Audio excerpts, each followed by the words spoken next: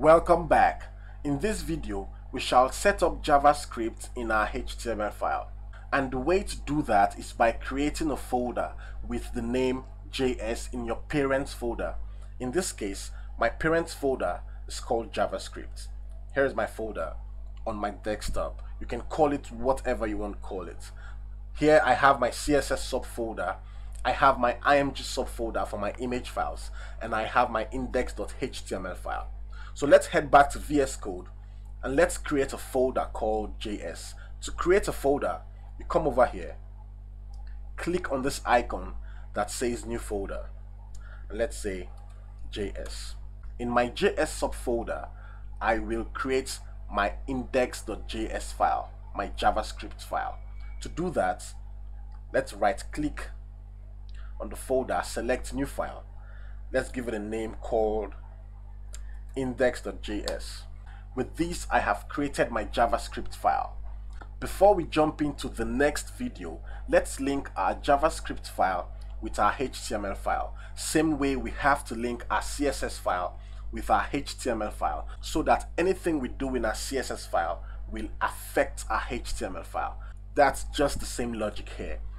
Any code written in our JavaScript file will be affected in our index.html file. So to link our JavaScript file with our HTML file, let's come over to our index.html file. First, let's generate a boilerplate. Let's change the title here to JavaScript, not JavaScript. JavaScript, let's save that. Let's create a h5 heading tag. Let's say welcome to my course on JS. Now let's save that.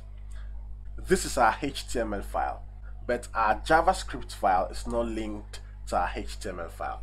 So to link our JavaScript file with our HTML file, you come over here in the head tag, you say scripts, and you come over here, set a source attribute to the JS folder and the index.js file. With this line here, you have successfully linked our index.js file with our HTML file. So anything we write inside here in our index.js file will have an effect on our HTML file. So let's save that. Let's run our browser to see what we have. Come over here, select open with and Google Chrome. As you can see, we have welcome to my course on JS right here, and that's our h5 tag. Now let's head over to our index.js file and let's log something on our console. Before we do that, let's head over to the console on our browser, and to locate the console on your browser, right click on the browser, select inspect, and select console right here. As you can see, currently on our console we have nothing. To log something here on our console, we are going to use JavaScript to do that. And to do that, let's come over here, head to our JavaScript file, and let's say console.log. Let's say this is our JS course, relax and enjoy.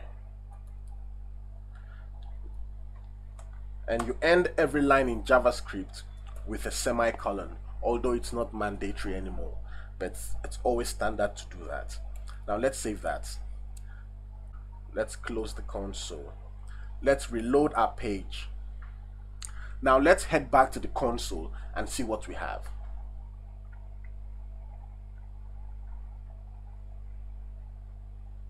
As you can see, in our console we have, this is our JS course, relax and enjoy. And that's possible because we linked our index.js file with our index.html file. So that's as simple as that. Don't forget to like, don't forget to subscribe, and don't forget to share.